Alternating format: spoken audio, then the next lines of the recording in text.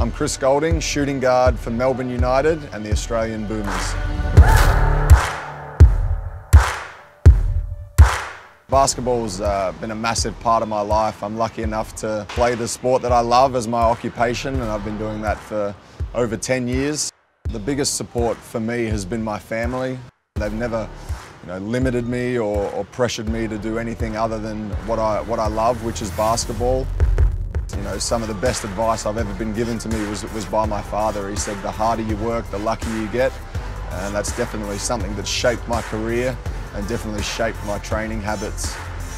Throughout my career, I've always wanted to go into games as prepared as possible.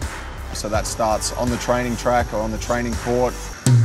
About 10 to 14 days out from the final Olympic selection squad for Rio, I was going through one of my final trainings and managed to roll my ankle. In the early stages of an ankle injury, obviously ice and compression is a big part of keeping the swelling out. Having such a short turnaround before the selection camp, I had to get it moving pretty quickly, so a lot of strapping tape, taping it up a lot tighter than usual just to get back on the court. I think it's really important to try and give back to the community.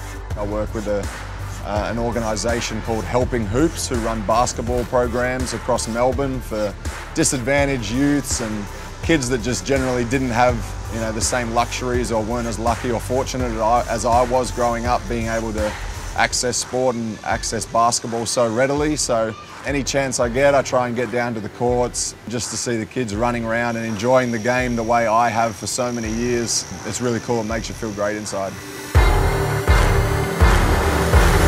Making the national team for the first time was one of the proudest moments for me. I grew up idolising the players that had played in the Australian singlet before me, and to be able to pull on the green and gold at the highest level in the sport that I love was something that I'll remember forever.